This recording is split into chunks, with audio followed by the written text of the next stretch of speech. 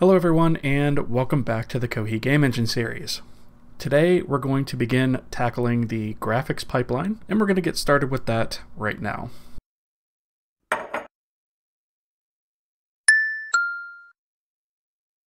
But before we do, I would like to take a quick second and thank the supporters of the channel, beginning with our partners, Eearslya, Wensheng, Caden, and Patrick. They are the partners of the channel, which is the highest tier of support for the channel, so thank you very much for that. And I would also like to thank all the other supporters listed here on the screen. Your support is very much appreciated, so thank you for that. If you're interested in supporting the channel, you can find links in the description to YouTube memberships, as well as my Patreon page, which is patreon.com/Travis Vroman. Anyway, with that stuff out of the way, the first thing I would like to touch on before we actually jump into this is, if you have not seen the live stream that I did earlier this week, I would recommend that you go ahead and check that out. I will leave a link in the description as well as a card so that you can easily access that. In that live stream, we did a bunch of work where we fixed some issues in the codebase, refactored a few things, and so forth. And one of the main things that we did was we changed the way that the state is held for a bunch of the various subsystems, and I didn't get all the way through that. So I actually went ahead and finished a lot of that work off camera. So I just wanted to sort of show really quickly here on the screen some of that additional work that I did off camera, just because I didn't feel that it sort of warranted a video on its own. So they all follow the same pattern. The explanation of that pattern is in the live stream. So if you're interested in that, I would highly suggest you check that out and then come back here. So the other things that I converted over to use that is the event system, the input system platform, and the renderer system. Those things have all been changed over to use the new memory model. And most of this commit is actually focused around that. So there's a couple of commits that I did. This is probably the largest one, where I went through and changed a whole bunch of stuff on there. I know I'm scrolling this really fast. I don't actually expect you guys to read it. So I should also point out that, like I said, there are a couple of things in here that I did fix as well. So I found that the key code splitting for Win32 was not quite done yet. And so I actually put a couple commits in to fix some of that stuff, and I'll quickly show that the final version of that here in a second.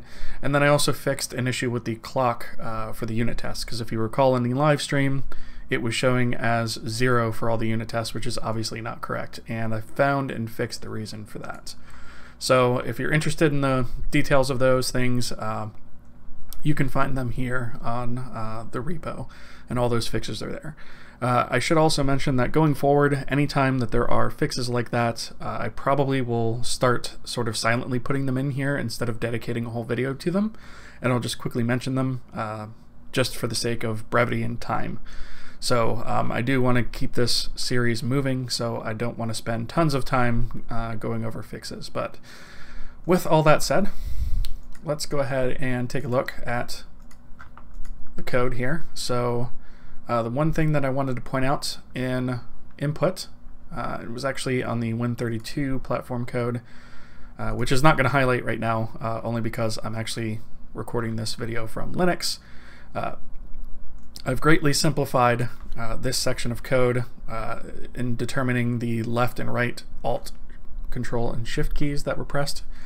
We can actually get an extended key code from that, and that will work for the Alt key and the Control, and then annoyingly the Shift has to be done a little bit differently, but this is how all of that works. So unfortunately, the way that the MSDN documentation suggested wasn't really the best way to do it, and I did double back and did a little bit of research and came up with this instead. So this seems to work much better. Okay.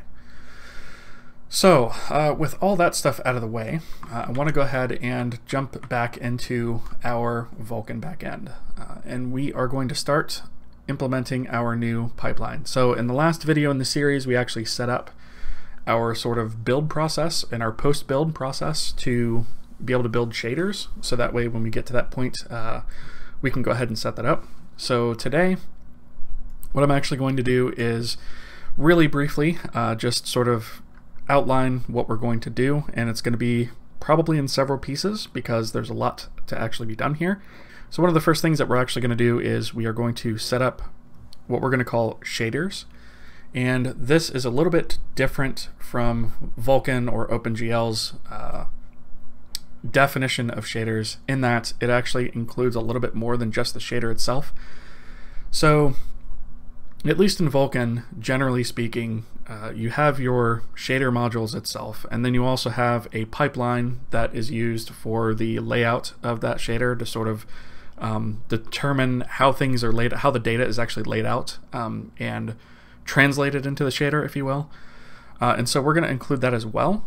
And then we're also going to set up some buffers to be used with it for our uniforms and so forth. And all that stuff is actually going to be encapsulated as the shader. So a lot of the work that we're going to be doing is actually going to be within shader files that we're going to create here in the project. So without further ado, I think what I'm going to go ahead and do is create those shader files first, and then any other sort of files that we need to create along the way we'll split off and do as needed. So I'm going to collapse some of these real quick, and under renderer Vulkan we are going to create a new folder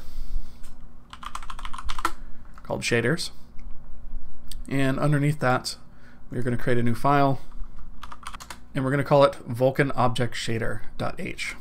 Now, I should mention that along the way we are going to have several different types of shaders, and we are going to have some that are built in, and they're always going to work the same way. So we can make certain assumptions and hard code certain things, and you know, not necessarily make them as configurable as perhaps a custom shader would be. And then aside from that, we'll obviously have custom shaders that eventually will be configurable through a graph or a node-based editor that we can then create on the fly. But one of the first types of shaders that we're going to need is a shader to render objects in the world. So when I say object shader, that is actually what I'm talking about, and that is going to be the first one that we create. Other examples of shaders that we're going to be creating eventually will be like one for terrain, one for skyboxes, things of that nature. So just to give you an idea, anytime that we have something that needs to be rendered differently or uses different techniques or perhaps requires a different type of data, we're probably going to go ahead and define a different shader for that, and then from there we will go ahead and build those out. And then once we get a little bit further along and we start making things configurable, some of those specialized shader types may wind up disappearing in favor of a configurable shader. But while we're sort of getting things up and running, at least initially, we have to make some assumptions and clamp some things down just to get things up and running. So in our Vulkan object shader, the interface for this is not too complicated. The first thing that we're going to want, obviously, is going to be a pragma once, and then a include for renderer Vulkan types, because we're obviously going to need those. And then we're also going to need renderer types. Okay, so like many other objects in our system, for lack of a better term, we have a create. So we are going to create a shader, and that simply takes the context and a structure which we have not yet created, which is Vulkan object shader. And then obviously, since we have a create, we are also going to have a destroy. And in order to switch back and forth between different shaders as we need them, we are going to do something that OpenGL people might be familiar with called using the shader, which means that basically the next operations that we're going to put through are going to be utilizing this specific shader. So we need a way to do that. In OpenGL, this winds up being a single line of code, and in Vulkan, it is also technically a single line of code, but it's a little bit different. So this is sort of a way that we can abstract some of that stuff from the rest of the system. Okay, and so for right now, that is actually all I'm going to create. We are going to be adding more to this interface, but for right now, I just want to start with these. Okay. So the next thing I need to do is create a new file, and we'll call that Vulkan Object Shader.c.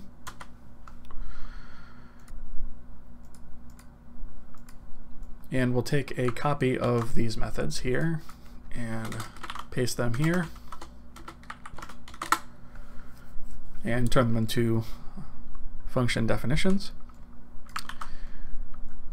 And then obviously we will need to include Vulkan object shader.h. And there are going to be quite a few things that we're going to have to add to this along the way. So, but for now, that's all we actually need. So we're obviously getting this error here about the Vulkan object shader not existing. So let's go ahead and create that. So if we go to Vulkan types, INL,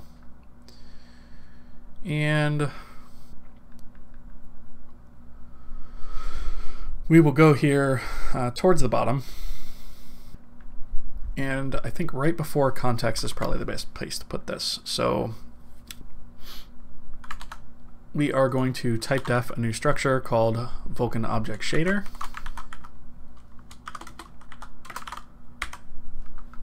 Okay, and this is what is going to hold all of our shader related information. So this will give you an idea of all the things that we need to create for our shader. So one thing that we need is something that we're going to call the Vulkan shader stage. And this is actually a structure which we have not yet created. So right above Vulkan object shader, we'll go ahead and paste in a definition for that. So this is called the Vulkan shader stage. And in here, we actually have to create stages in Vulkan one by one, right? We need what's called a shader module, create info. We need a shader module, which I'll get into that in a little bit. And then a pipeline shader stage create info, okay? And this is just a structure for us to be able to group those things together so that when we go to create shader stages, we can go ahead and do that.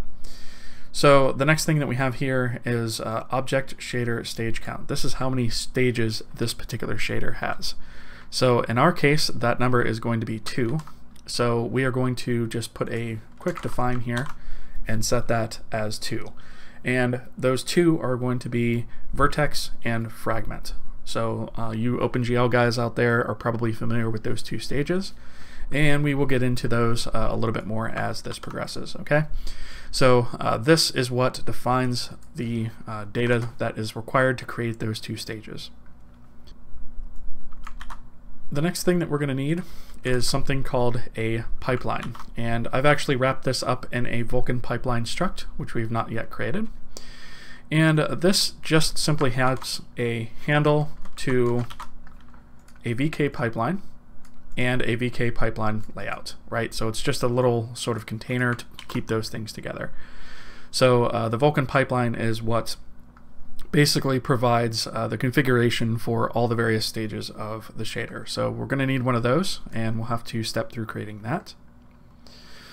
And then from there, there are going to be a couple of other things that we're going to need to create, but I think I'm going to hold off on those until we actually get to that point. So let's go back to our C file and go ahead and get started on this shader create. So the first thing we're going to do is set up a small array of strings just to be able to obtain the various stage names that we need for this particular shader. And we're going to need those for a couple of different things, so you'll see that here in a minute.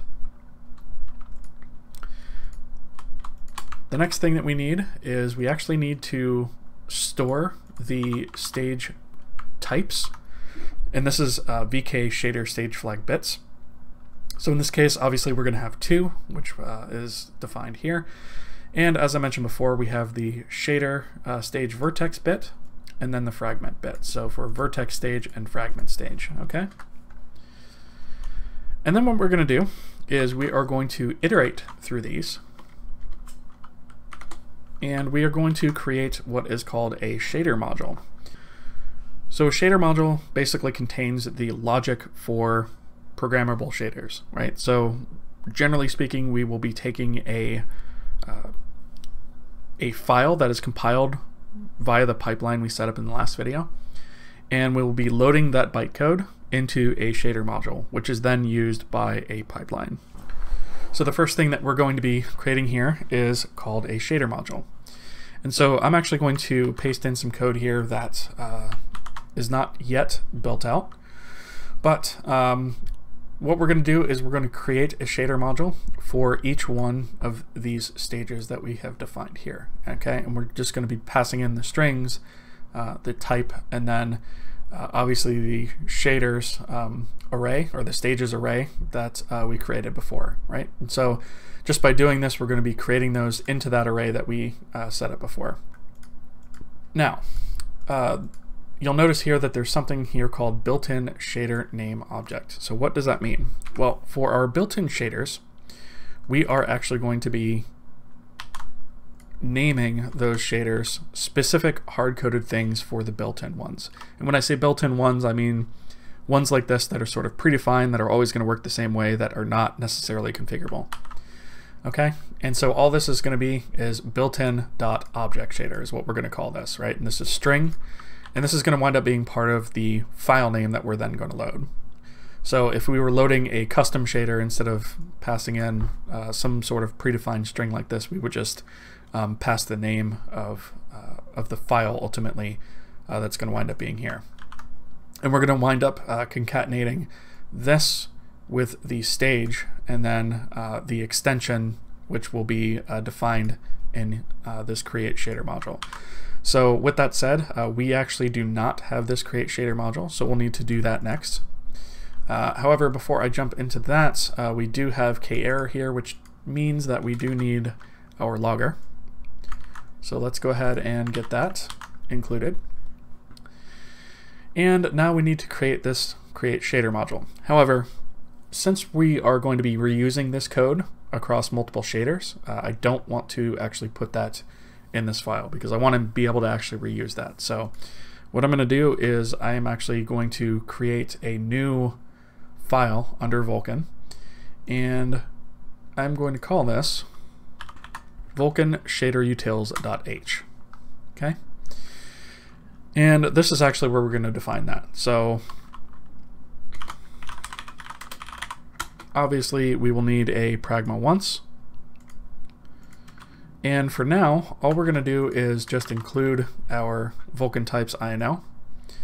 And then we are going to create one function here, which is our create shader module function. So this takes in the Vulkan context, the name of the shader, the type string, all that stuff that we sort of defined before. Okay. And in the utils.c, which we need to create,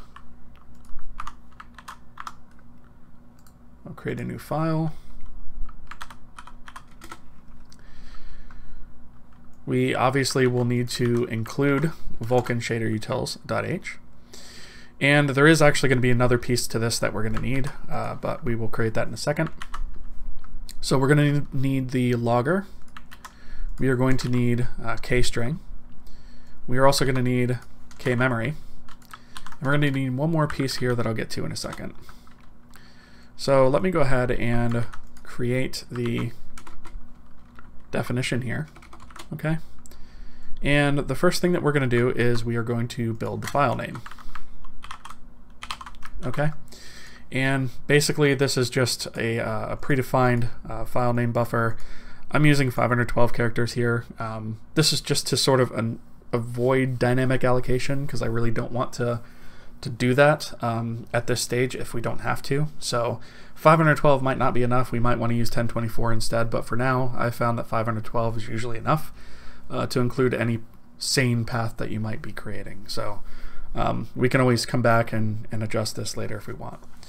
But we're going to be using our string format function that we created before, and we're basically going to pass the file name that is in here. And we are going to take this string right here as our format string and insert these two things into it and then write that out to our file name, okay? And that is basically going to give us a path to our file. Now I do realize, again, there are some assumptions here. This is a hard-coded path. We probably should put a base path and pass that in here. For now, I'm not going to worry about it. We'll change it if and when we get to it. This SPV is the extension that we use for compiled shaders for Vulkan. All right, so next we are going to zero the memory of the create info for the appropriate shader stage, right? So we're passing an index here, and then this array of shader stages. So we're basically just going to zero that out, just to make sure that we don't have sort of any invalid settings in there. And then obviously make sure that the S type is set correctly to shader module create info. And now we need a way to load files, and we have not actually tackled this yet. So this is one of those things that we have to sort of divert to be able to open files. So what we need is something at the platform layer to be able to access files in a platform agnostic way, right? And we're going to set up something very simple just to use right now, and then obviously as time goes on we will create something that's a little bit more robust, but for now we're going to stick with something simple. So we are going to detour here a little bit, file input, and we are actually going to go to platform, and under platform we are going to create a new file, and we're going to call this filesystem.h. Okay, and the file system will have a relatively simple interface. So obviously we'll be starting off with including our defines. And the way that this is going to work, at least initially, is we are going to maintain handles to files, right? And so what I've done here is our file handle is going to be a structure that holds a void pointer to a handle, because this could very well be different and will be different eventually per platform. So we just store that in a void pointer, and then a quick boolean to determine if the file handle is actually valid. And that is flipped when the file is actually opened, is determined to be existing, and we can use that to externally check to see if the file handle we currently have is actually valid. Okay. Next, we need to define a couple of file modes, I'm going to call them. So we have read or we have write, and these things could be combined if we need to read and write. And this is basically determines how the actual file is opened. And then next, for most files, you're probably going to want to check to see if it exists. So this is just a quick method here to say, does the file at this path exist? And we can also open the file.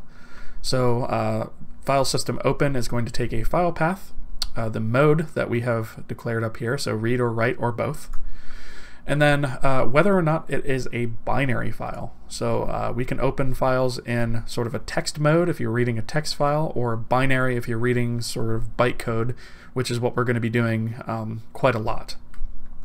And then we also have the out handle here that gets created whenever the file is actually opened successfully. So obviously it returns true if success, otherwise false.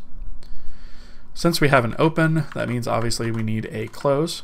So that just handles that.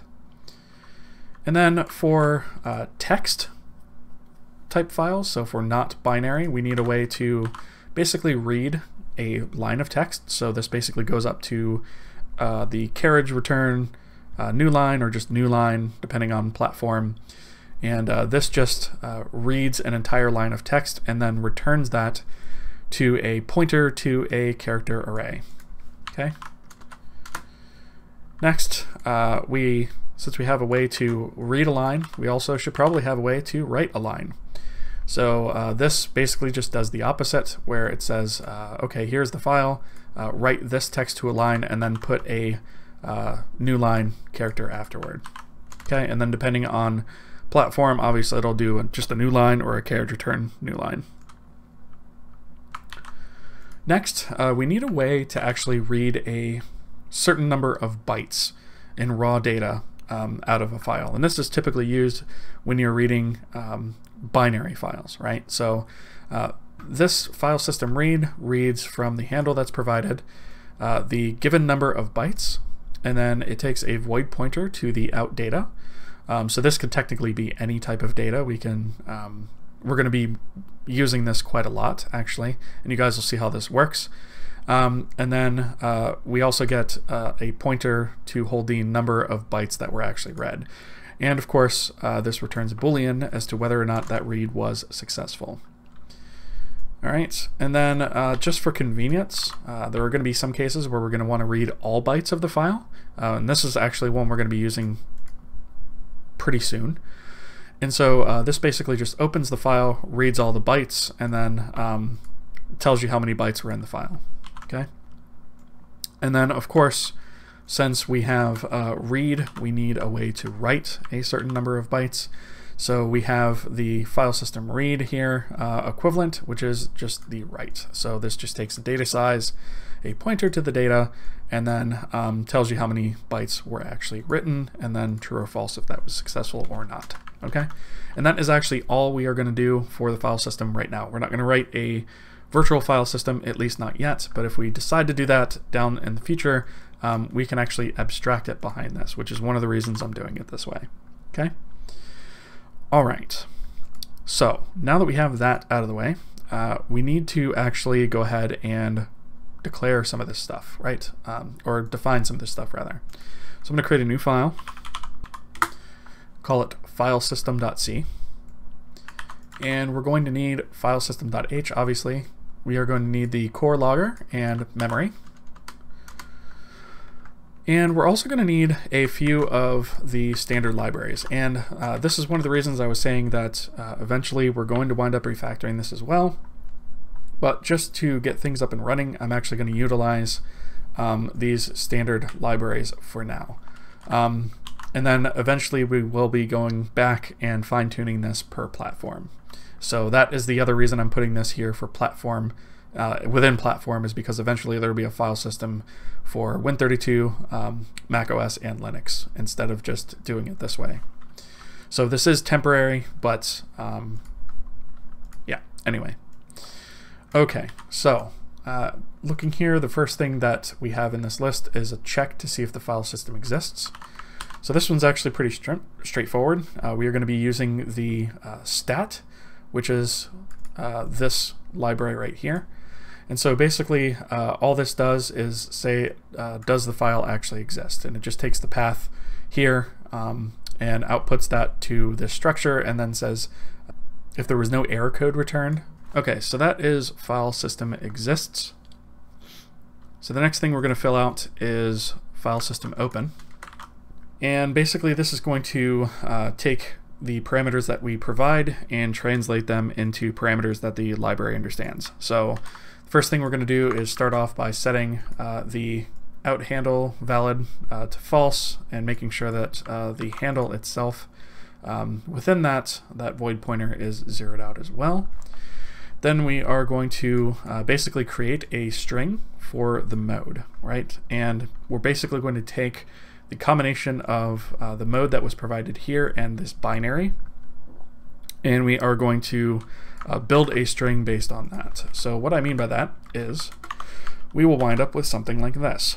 So basically what this is going to say is it's going to start off saying if both the read and write are set, meaning they're not equal to 0, then it is going to use the W plus, and then if it's binary, it's going to say W plus B, otherwise it'll say W plus. And that will give us the appropriate string to feed to the library. So likewise, we have one here for read. So if the read is only set and not the write, then we will use RB for read binary, or just R if it's text mode. And then same thing here for write mode. And then obviously if for some reason one of these cases doesn't catch it, then we will wind up in a error case here, which we will print out, and then we can troubleshoot that. But this should cover all of our cases. Okay, so the next thing that we need to do is actually attempt to open the file, and so that is basically just using fopen. And we pass it the path as well as the constructed mode string, and that should return to us a pointer to a file. And if that returns 0, then we say, okay, well, we couldn't open the file, and it returns false. However, if that is successful, then we will go ahead and set the out handle to the file, and then we'll say this handle valid is true. Okay. And then obviously if we've reached that, then we are successful, so we should also return true. File system close is actually really simple. So basically this looks to see if we have a handle on the handle. It F closes that and then zeroes everything out. File system read line is actually somewhat straightforward. So the first thing that we do is we check to see if we have a file handle, right? Because if we don't, then obviously we don't want to, we're not going to be able to do anything with it if we don't have a proper handle, right? And so if we don't have it, then we would return false. Since we're reading a single line, I am going to make an assumption here that we should be able to fit this into a buffer that is 32,000 characters long. If we need to revisit this, we can. I'm just, again, trying to avoid dynamic allocations if I can. So what I'm doing here is I'm just reading this into a buffer and then calling fgets into that buffer, and then taking the string length and allocating here. So I'm allocating the pointed to line buffer and then copying the string and then returning true. I could just write it into this buffer and check to see if it exists and leave that to external, but I find this to be a little bit easier to use. So I may revisit this and maybe add a Boolean that says whether or not we want to have the memory created automatically for us or whether we want to require it be passed in instead.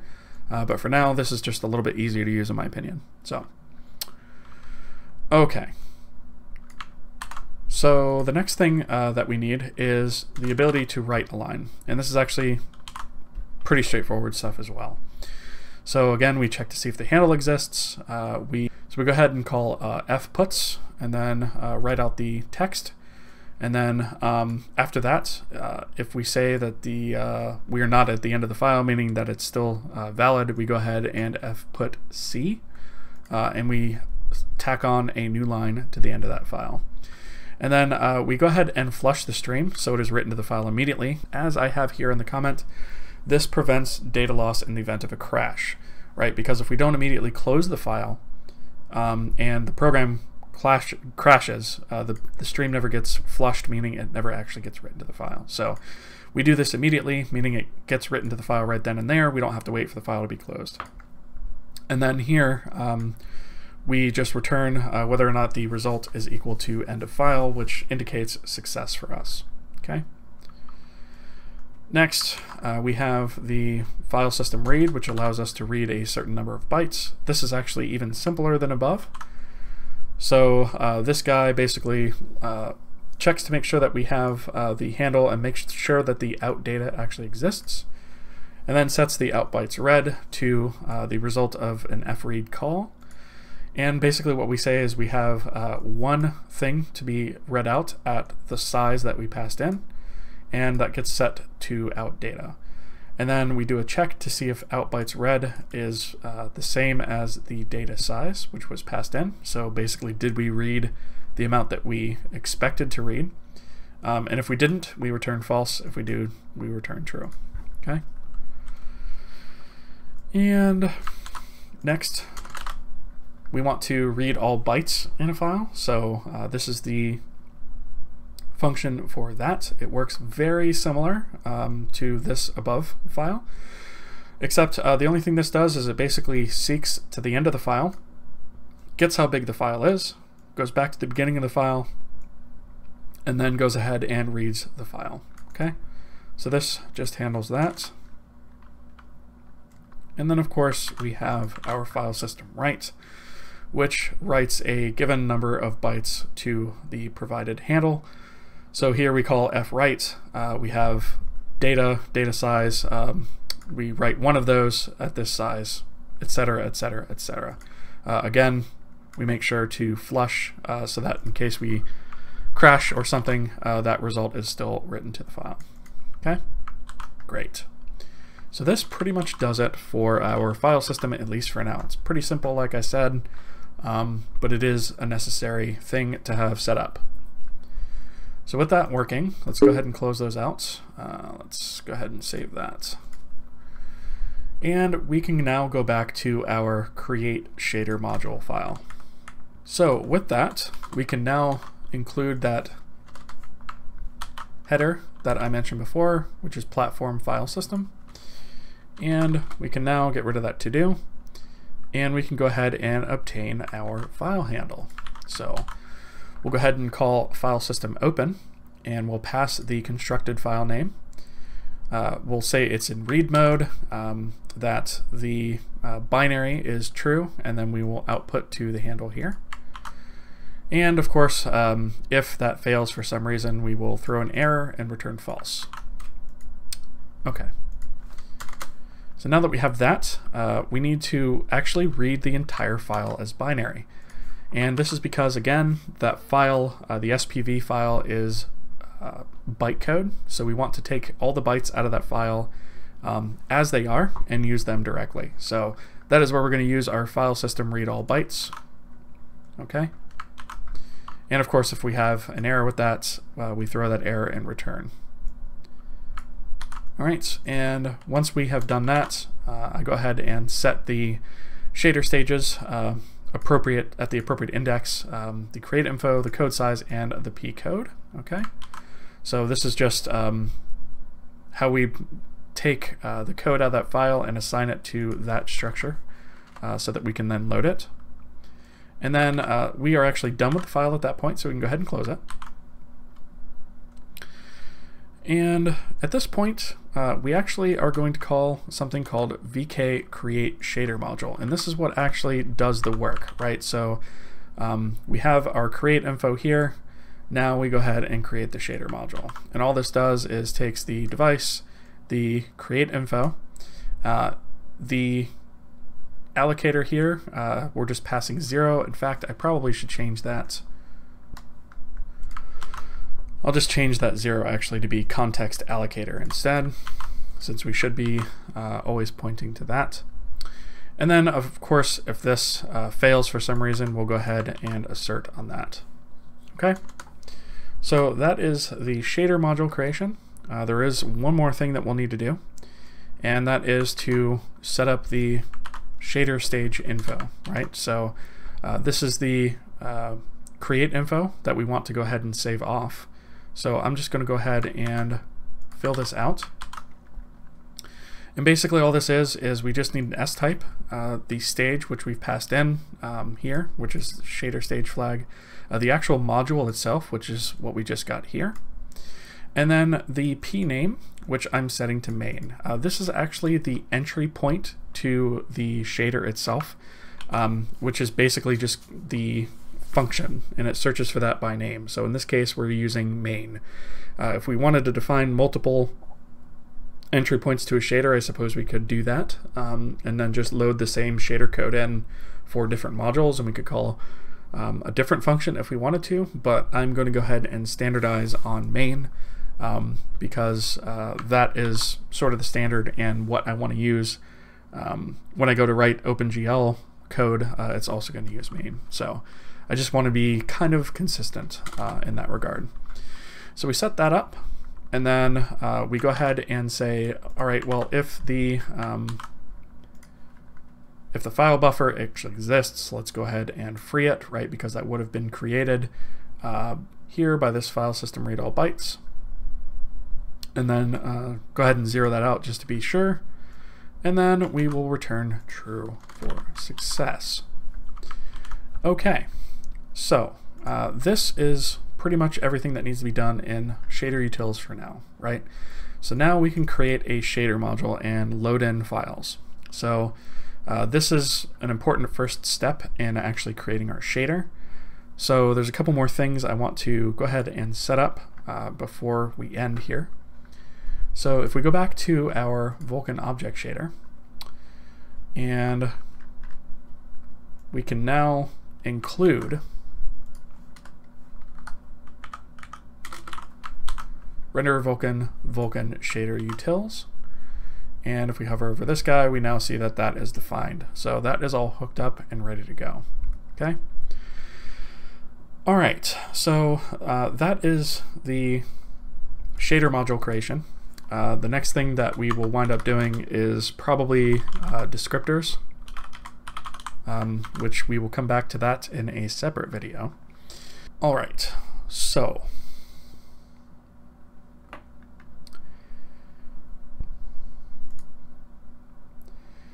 if you recall, in our post-build sh, we actually had defined this built-in shader, built-in object shader vert GLSL and frag GLSL. So now it might make sense to you as to why we actually call these things the way that we did, because we are actually building these things out in code, and this sort of is the other half of that. So really quickly, I'm going to walk through the process of creating a basic shader here so that we can actually test to see if this works properly, okay? So the first thing, so if we go under assets,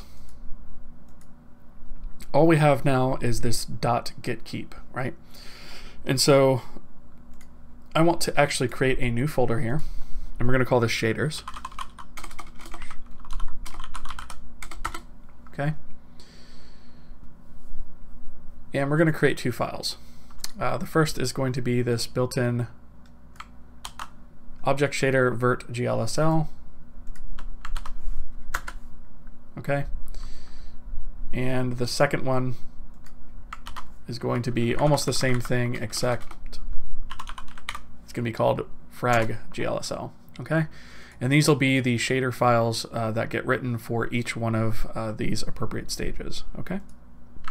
So at the top of our shader file, we're going to use version 450, and we're going to flag this extension. Now I'm not going to go into what this extension does right now. We'll come back to that. But we do want to actually enable that particular extension for something we're going to be doing in a bit. And for right now, I'm going to create a void main, right? And you'll notice that the syntax of this is very similar to C. It's not exactly C, obviously, but it should look pretty familiar to you. And the only thing that we're going to do, we are going to set something in here called layout, location 0 in vec3 in position. And I'm not going to explain in depth what this is right now, but so what this allows us to do is take the individual vertex data that we are going to pass, the individual positions, if you will, as well as other information, and transform them in such a way that eventually gets passed on to the fragment shader for coloring, and then that eventually gets output to the screen, right? And so for now, we're just going to take in position, and then we are going to do something, we're going to write to something called GL_position. And this is, it's a little bit weird that it's referencing GL, but that is because we are using GLSL and compiling that into SPIR-V. So in OpenGL, GL position is basically the final vertex position that gets passed on to the fragment shader. And so for right now, all I'm going to do is I'm just going to pass this in position. However, you can't just pass a vector3 to GL position, because GL position is actually a vector4. So I need to convert this to a vector4 by typing vec4 and then open parenthesis, comma, 1.0. Okay? And again, I know this is a lot being thrown at you at once. I promise I will go over this stuff in more detail and why we're doing some of these things. But for now, basically, just know that this basically takes in position x, y, z and tacks a w coordinate of 1.0, and then takes that vector4 and assigns it to GL position. So technically right now we're not really transforming it at all. We're just using it as is, okay? So that is all there is for the vertex shader. Again, there's going to be a lot more that we're going to be adding to that over time, but for now, that's all that there is. So let's jump over to the fragment shader. And again, we're going to use version 4.5.0, and we're going to enable this extension. Again, ignore that for right now. I'll come back to it later. So the fragment shader is what determines the ultimate color of the fragment that gets output to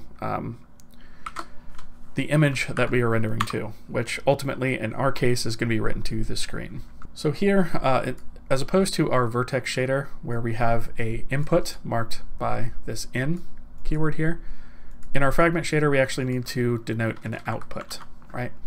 And in this case it's going to be out color is what we're going to call it, and it's a vector 4. And remember when I was talking about vectors could be used for things other than just positions, this is an example of that. So we're actually going to be outputting an RGBA color. In our case, we're actually going to keep that dirt simple. So we're going to set out color equal to vec4, and we're just going to set 1.0. And when you do this, it basically sets 1.0 to X, Y, Z, and W, or alpha, or RGBA, if you will. And so for now, we're just going to use a hard-coded color value. We could put anything in here we want, but for now we're just going to use white. Okay, and that is all that should be required for our shaders. So I'm going to go ahead and build the application real quick. Looks like we have some errors. I might have missed something here. Ah, yes I did. Somehow, what has happened here? Okay, I'm not sure exactly what happened. Looks like this got pasted in somehow. Okay, I'm not exactly sure when I did that. Let's go ahead and build everything again. Okay. Looks like we have some sort of warning in Vulkan Shader.c. Oh, that's because we're not returning anything. Let's go ahead and return true here for now. Build again. Okay. So that works. I'm going to go ahead and set a breakpoint here on line 15. And then we're also going to need to run our post-build process. So to do that, I'm just going to press F1 and then run task, and then we want to run post-build. See what we get. Permission denied. Okay, so that means that I probably forgot to chmod that file. So this is a Linux specific thing, but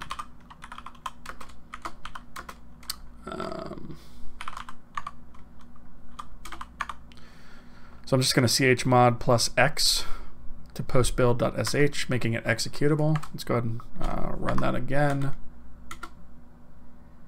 Okay, and we didn't get any errors here, so I think our shader compilation was successful. We can verify that by going into bin, assets, shaders, and we see here that the SPV files are there. Now our postbuild does actually copy the GLSL files here for just for our reference so that we can look at them. Yeah, so we have those SPV files there. That all looks good. So I'm going to go ahead and, let's see. Let's go ahead and hook up this Vulkan object shader create because we actually haven't hooked that up in our backend yet. So actually this won't be called yet. So we'll go to renderer, whoops. We'll go to Vulkan backend. So first thing that we're going to want to do is we are going to want to include our object shader. So I'm actually going to do that here at the bottom, and I'm just going to denote that our shaders are going to be included here. Okay. And then right here, just above where we are saying we created the render successfully, so we are going to call our Vulkan object shader create. So it takes the context and then a pointer to something called the object shader, which we've not yet created. So let's go ahead to the context, and right below recreating swap chain, we'll go ahead and add our object shader. Okay, and so let's go ahead and go back, and we should be able to build. Looks like we have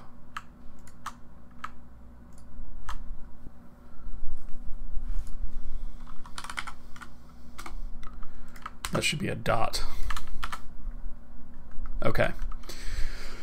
So here we have everything compiled successfully. Looks like we're good to go. So let's go ahead and run this. And we've hit our breakpoint. So we will go ahead and step into our shader module. So we've created our file name, and it looks, I mean, it looks like we have done that correctly, so that should be fine. Let's go ahead and make sure that that opened. It did open successfully. We're going to read all the bytes from that. So our code size here is 936. That seems roughly correct. If we look at the size of the file, which one is this actually? So our shader stage is the vertex, so we're doing the vertex one first. So if we look at the file, we'll just do open containing folder. And if we look at the size of this, it's 936 bytes. So we know that that is correct. Okay. So we'll go ahead and create the shader module. Looks like that was successful. Okay, we'll go ahead and copy all of this over. And we return true, right? So we'll go ahead and do this once more. This time I'm going to step over it for this stage. And it looks like we have gone ahead and loaded our shader modules successfully. So nothing to display on the screen this time around, but we do at least know that our shader pipeline is correct. We can compile our shaders, we can load them. And so next time we'll move on to some things like our setting up our descriptors, our graphics pipeline, and all of those kind of things. So with that, I think this has run on long enough. So thank you guys so much for watching. Please toss the video a thumbs up if you liked it. If you haven't already, consider subscribing. Hit the little bell icon there to get notified as to when new videos in this or other series drops. And I will see you guys next time.